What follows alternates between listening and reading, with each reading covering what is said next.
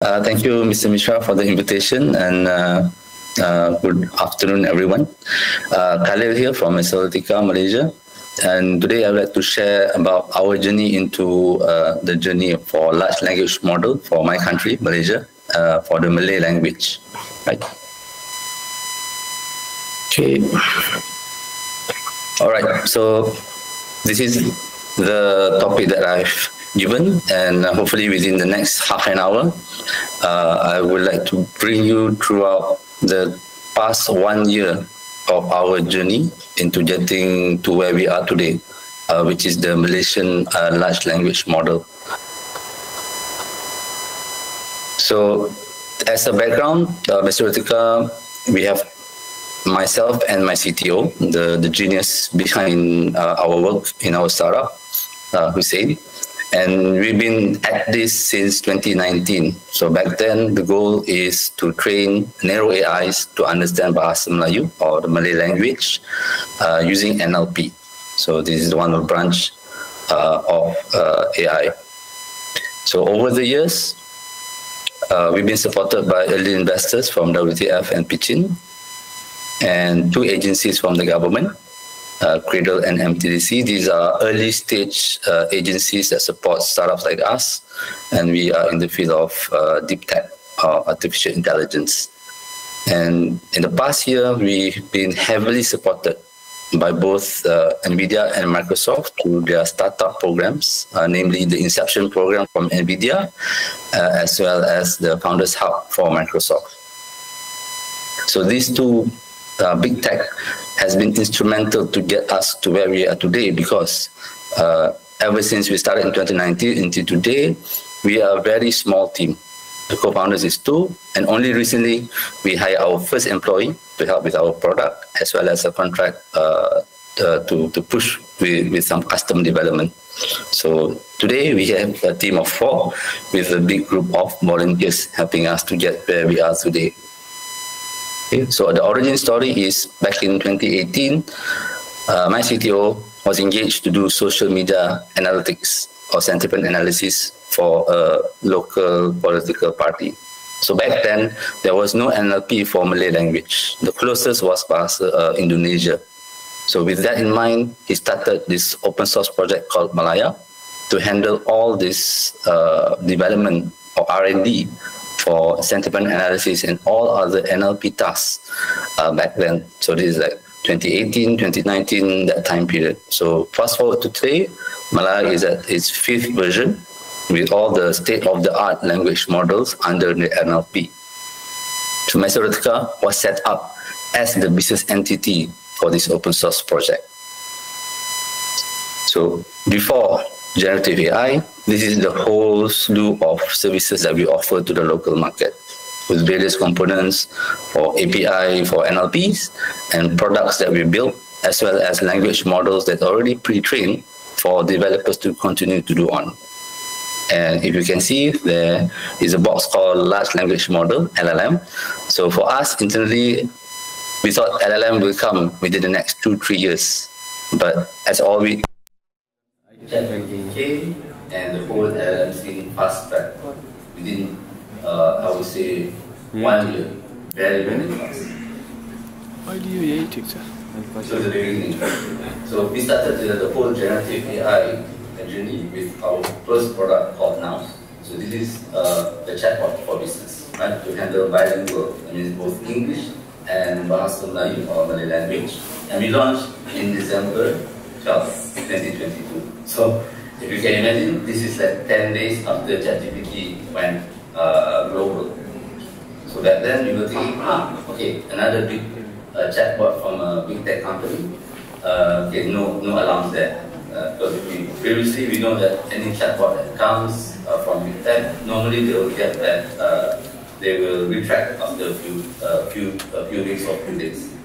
But for us, we only found out that okay, ChatGPT is gaining momentum worldwide, and based on Gartner's survey, they say that generative AI will take over the enterprise within this year, right? And mainly tackle the customer experience, aka the chatbots for businesses. So this is the opportunity that we're trying to grab for both enterprise customers as well as SME. Which means that we have to pivot our Nous product to adopt the LLM technologies. So with that in mind, we play around with the APIs from OpenAI, and this is in 14 December, I finally said, okay, this is something that we need to really explore, because this is how everyone interacts with AI since 2022.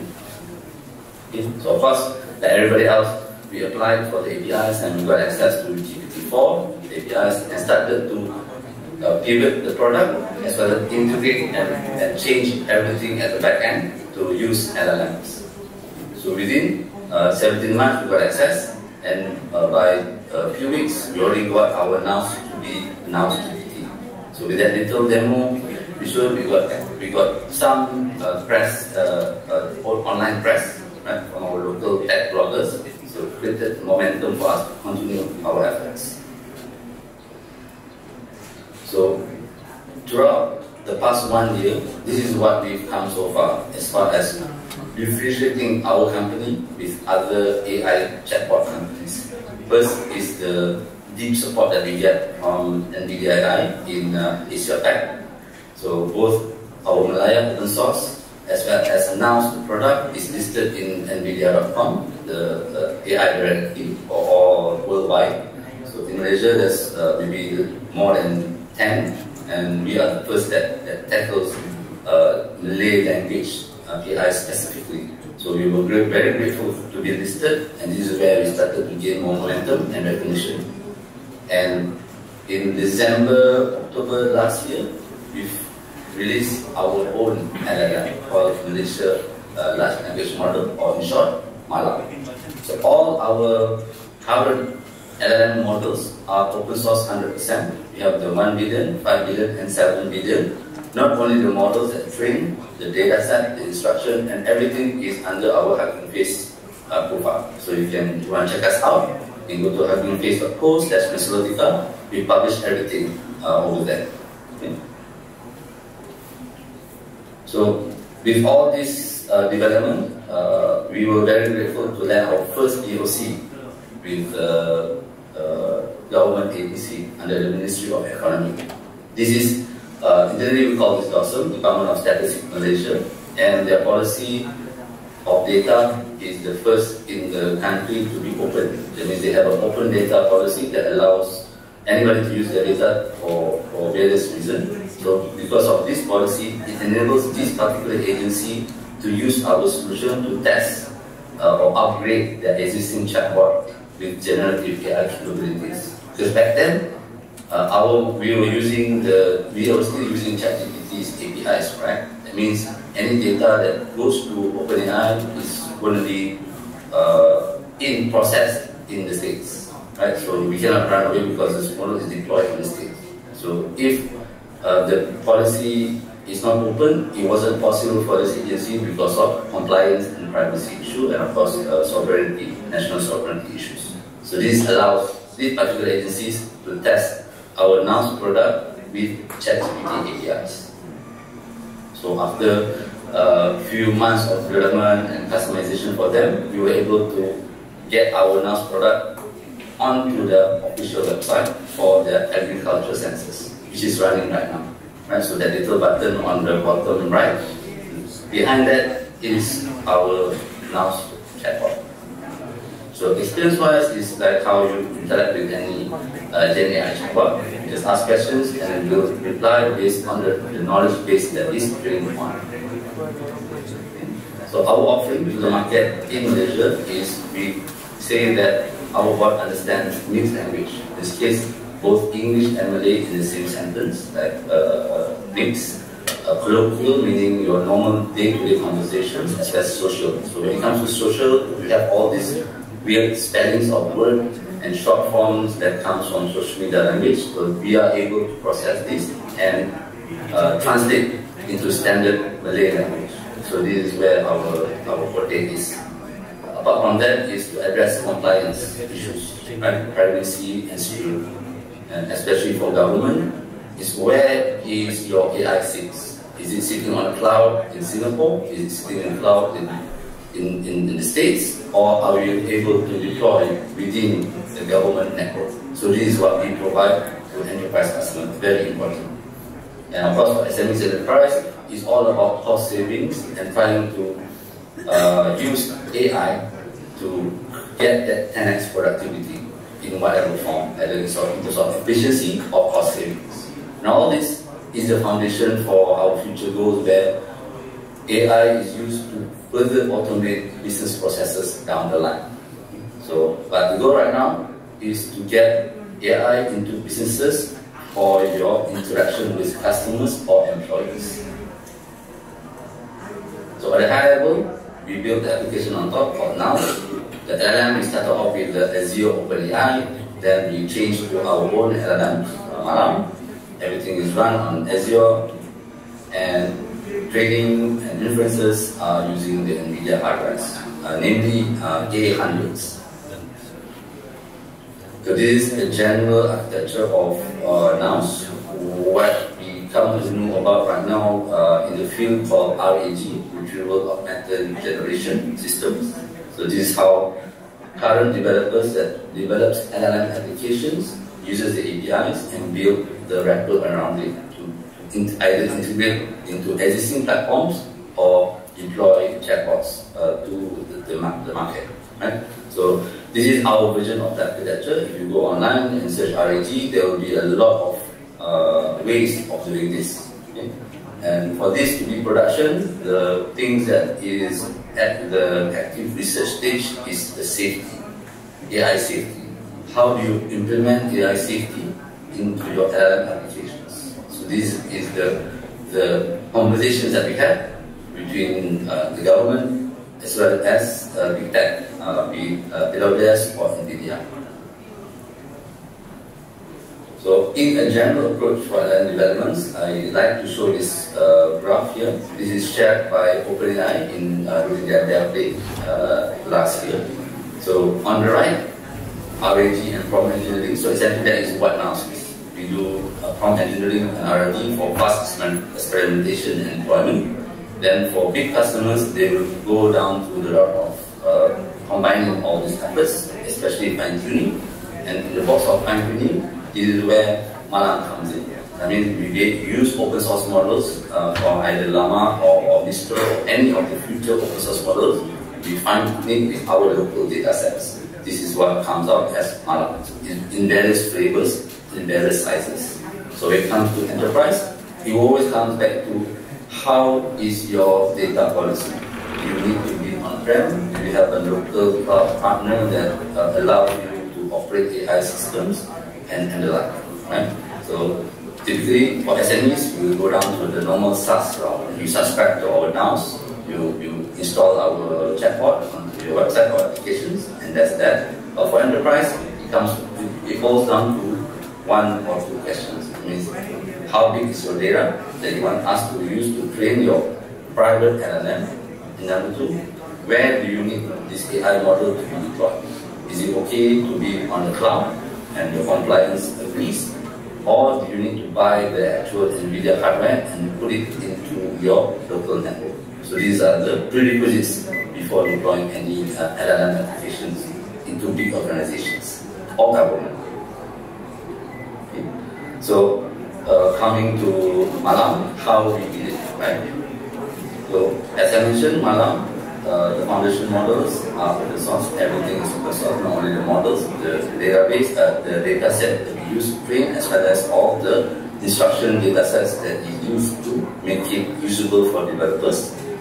This allows either you to do it on your own or come to Mesolitica and we help you to fine-tune and deploy everything end to end. So this is, we are already going into the realm of LLM Ops. Okay. So because we are a small startup, right? So gathering the data set is number one. Okay, how do we do this? So firstly, we gather the volunteers. So these are your data scientists and data engineers that are already working, that's interested to go into the realm of LLMs. So we gather them into our Discord server and we get them to help us to create Malaysian websites.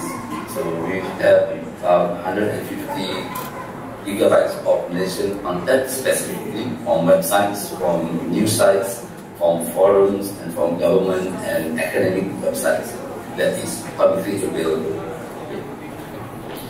So we do post-processing, and we ended up with about 349 gigabytes of corpus data that is already prepared for LLM training. And at the peak, we've used 80 A100 GPUs on Azure that will give us about 6,400 gigabytes of VRAM to start the training. And for our foundational models of 1, 5, and 7 billion MaLLaM parameters, it took us 10 days to train all three models on these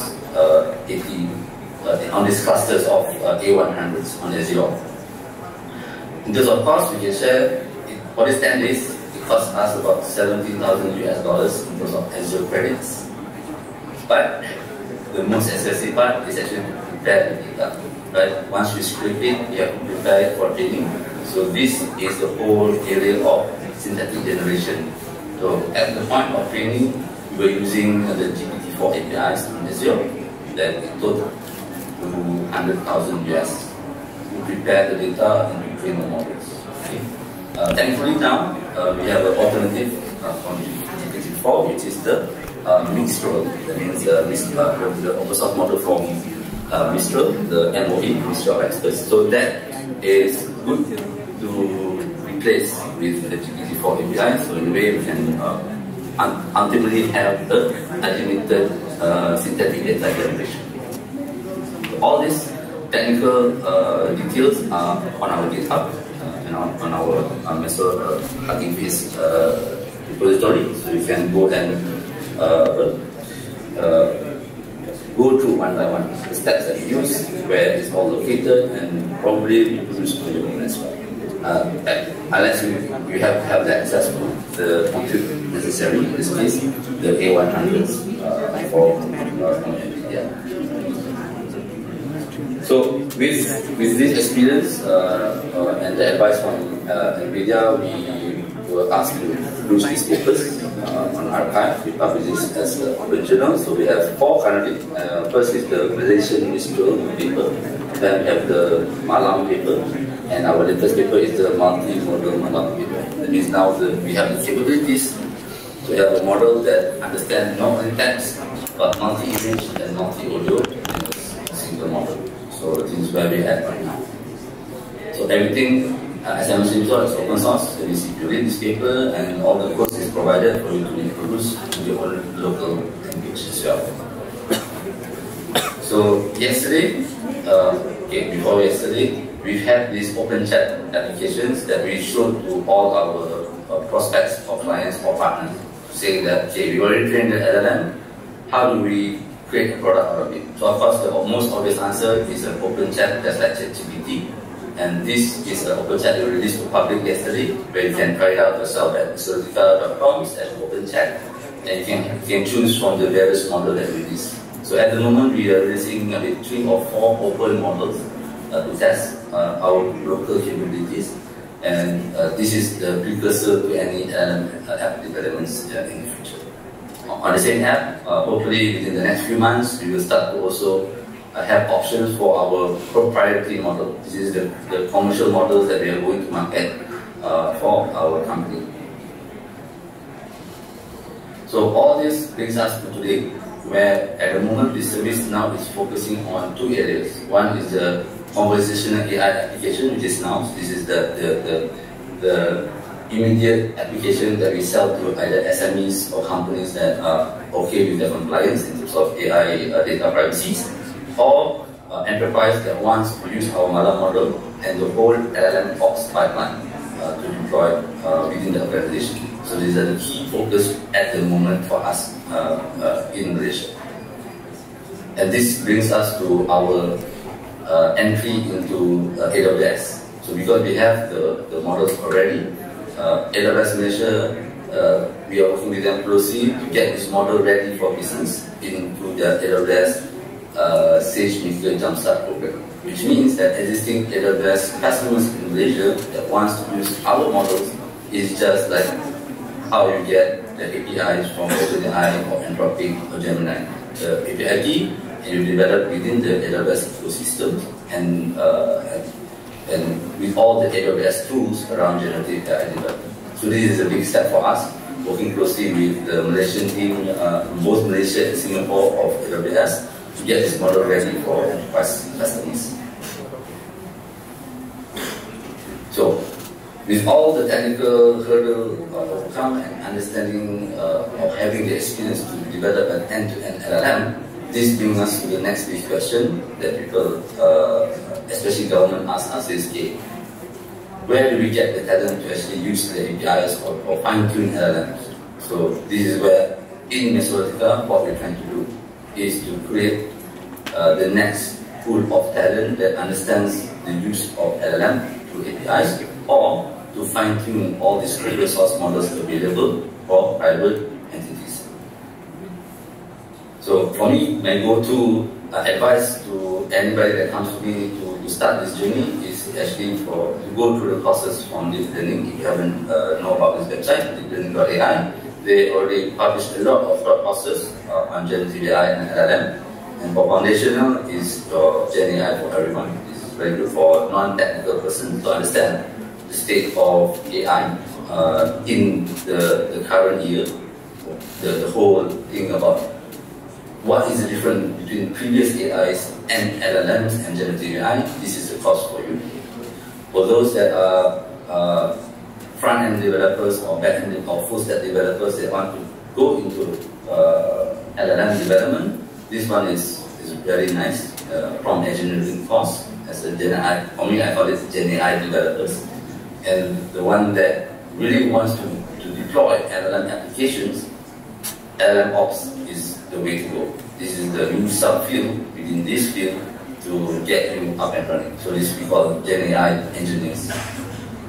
And within our volunteer group, this is the fundamental package that they have to understand. So this is the transformer library from Hugging Face. So this is the prerequisite for all our volunteers in our Discord server. So if you're not able to understand this, you won't be able to follow all the classes or sessions that my CTO does in the Discord server.